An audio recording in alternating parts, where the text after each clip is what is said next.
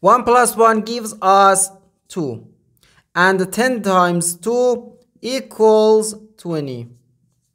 So 20 divided by 20 is just 1.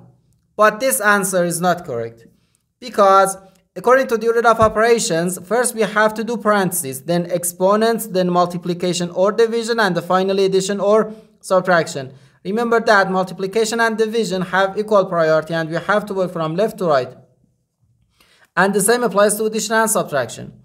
In this expression, we have one division, one multiplication, and the one parenthesis. Inside this parenthesis, we have one addition.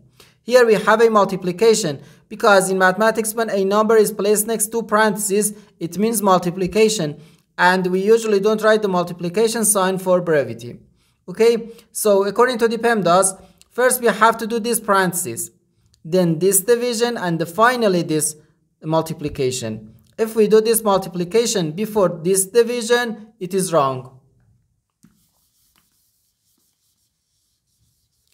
So first this parenthesis. Inside this parenthesis, we have 1 plus 1, which gives us 2. So 20 divided by 10, then times 2. Now we have one division and one multiplication.